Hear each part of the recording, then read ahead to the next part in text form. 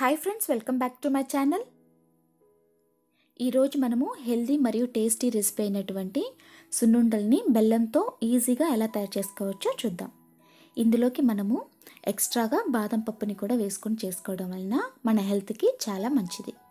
అంతేకాకుండా back pain సమస్య ఉన్న వాళ్ళకి, జుట్టు ఎక్కువగా ఊడిపోతున్న సమస్య ఉన్న వాళ్ళకి రోజుకొకటి కానీ ఇది తీసుకున్నట్లయితే సమస్య త్వరగా తగ్గిపోతుంది. ఇప్పుడు స్టవ్ వెలిగించుకొని ఒక ప్యాన్ని హీట్ చేసుకోండి. అందులోకి 1 కప్పు వరకు మినపప్పుని వేసుకోవాలి. మినపప్పుని ఫ్రై చేసుకునే ముందు ఒక క్లాత్తో నీట్గా తుడుచుకొని తర్వాత ఫ్రై చేసుకోవాలి. మీరు కావాలంటే పొట్టున్న మినపప్పుని కూడా తీసుకొని ఫ్రై చేసుకోవచ్చు. ఇప్పుడు ఈ పప్పు కాస్త కలర్ చేంజ్ అయ్యి మంచి సువాసన వచ్చేంత వరకు ఫ్రై చేసుకోవాలి. ఇది బాగా ఫ్రై అయిన తర్వాత స్టవ్ ఆఫ్ వేసుకొని చల్లారిన తర్వాత ఒక మిక్సీ జార్లోకి తీసుకోవాలి. ఈ విధంగా పౌడర్ చేసుకొని ఒక బౌల్లోకి వేసుకోవాలి. ఇప్పుడు అదే మిక్సీ జార్లో 20 నుంచి 25 వరకు బాదం పప్పుల్ని వేసుకోవాలి. అంటే సుమారుగా ఇది 1/2 కప్పు వరకు ఉంటుంది. ఇందులోనే 2 లేదా 3 ఇలాచీలను వేసుకొని ఫైన్గా పౌడర్ చేసుకోవాలి. ఇప్పుడు మనం గ్రైండ్ చేసుకున్న మినపప్పు పొడిలోకి ఈ బాదం పొడిని కూడా వేసుకోవాలి.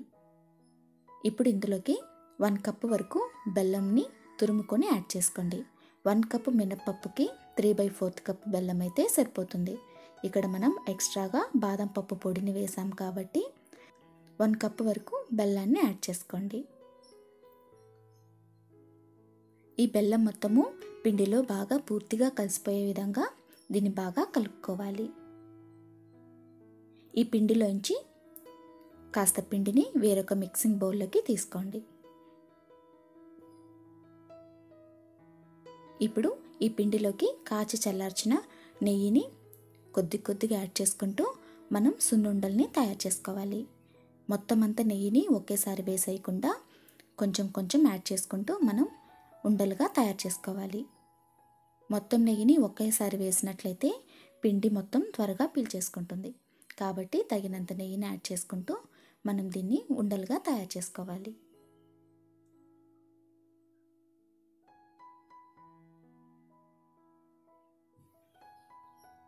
ఇదే విధంగా పిండంతటిని ఉండలుగా తయారు చేసుకొని ఒక ప్లేట్లోకి తీసుకోవాలి. అంతే ఫ్రెండ్స్, ఎంతో టేస్టీగా మరియు హెల్దీ రెసిపీ అయినటువంటి బెల్లంతో సున్నుండలు తయారైంది కదా. ఇది కనుక రోజుకు ఒకటి తిన్నట్లయితే మన హెల్త్కి చాలా మంచిది. మీకు ఈ రెసిపీ నచ్చినట్లయితే తప్పకుండా ట్రై చేయండి ఫ్రెండ్స్. Thank you.